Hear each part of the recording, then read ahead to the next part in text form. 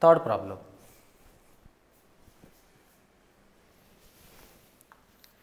Find the partial fractions of or resolve x square minus, this is x square minus 3 by x plus 2 into x square plus 1. So, now this x square minus 3 by x plus 2 into x square plus 1 equals to a by x plus 2 plus bx plus c by x square plus 1. Since x square plus 1 is irreducible quadratic factor. Now, x square minus 3 by x plus 2 into x square plus 1 equals to x plus 2 into x square plus 1 a into x square plus 1 plus bx plus c into x plus 2. This gets cancelled. A of x square plus 1 plus bx plus c into x plus 2 is equal to x square minus 3.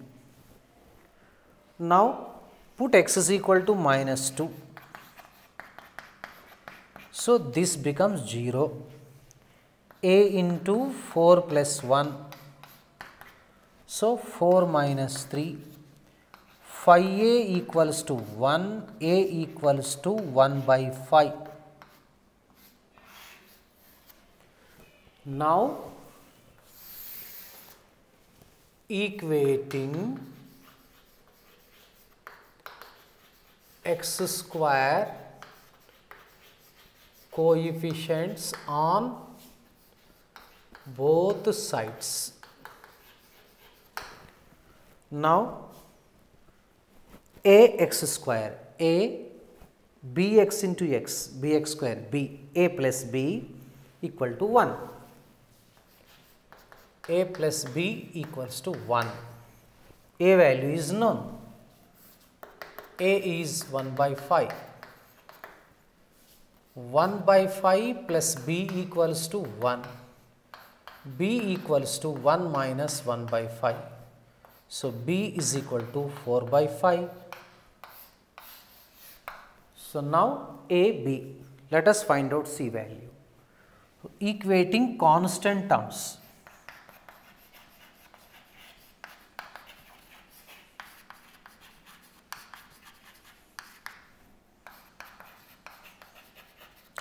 So, equating constant terms means here a into 1 a, c into 2 2c, a plus 2c equals to, here we have minus 3. So, let us see, yes, that is minus 3 only. Now, a value is 1 by 5, a is 1 by 5. 1 by 5 plus 2c equals to minus 3. Now,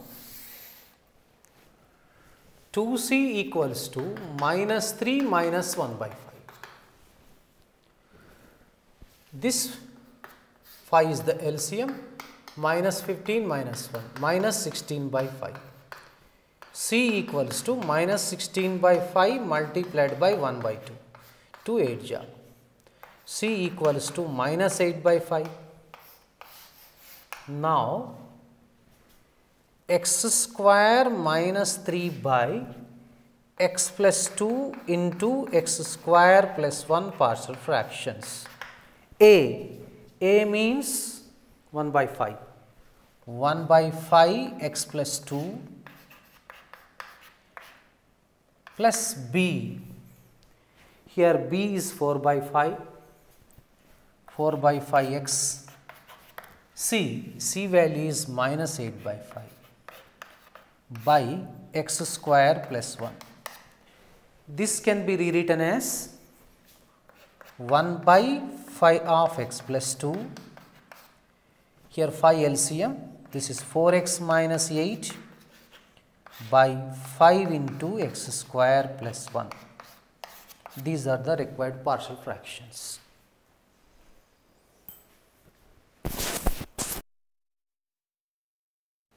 Fourth problem.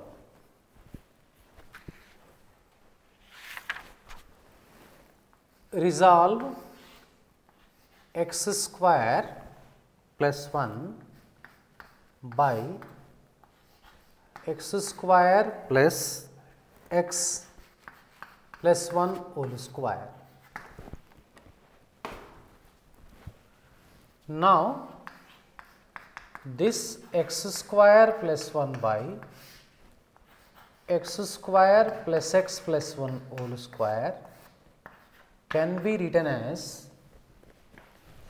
ax plus b by x square plus x plus 1 plus cx plus d by x square plus x plus 1 whole square. Now, this we can write x square plus 1 by x square plus x plus 1 whole square equals to x square plus x plus 1 whole square. And next here ax plus b into x square plus x plus 1 plus cx plus d of here cx plus d only we will get it. So, ax plus b of x square plus x plus 1 plus cx plus d is equal to x square plus 1. Now, equating highest power is x cube, equating x cube coefficients on both sides. So, let us see. X cube coefficient is ax into x square a. So, now here a, this side is 0. So, a becomes 0. Now, equating x square coefficients on both sides. So, let us see ax into x square, that already completed, ax into x, ax square. So, a, b into x square, b plus b, okay. Now, x square coefficient is 1, a plus b is equal to 1. Since a 0, 0 plus b equal to 1. So, b is equal to 1. Okay. Now, equating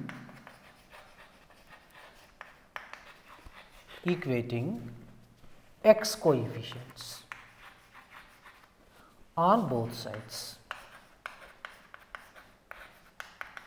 Equating x coefficients means here see ax into 1, b into x, bx and c here.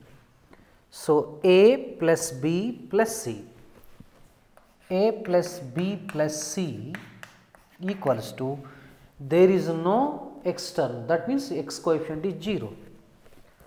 So, here substituting a for 0, b for 1. So, 0 plus 1 plus c equals to 0, c equals to minus 1. Now, equating constant terms terms on both sides. So, let us equate constant terms on both sides. Constant terms means, let us come to again here. Now, b into 1 and d. So, b plus d. This b plus d is equal to, constant term is here 1. Now, you know the b value 1. 1 plus d equal to 1. D equal to 1 minus 1, 0. That means now A0, B1, C minus 1, D0. Therefore, partial fractions x square plus 1 by x square plus x plus 1 whole square is equal to, here b means 1 by x square plus x plus 1. Now, c means minus x, d means 0. So, minus x by x square plus x plus 1 whole square. These are the required partial fractions.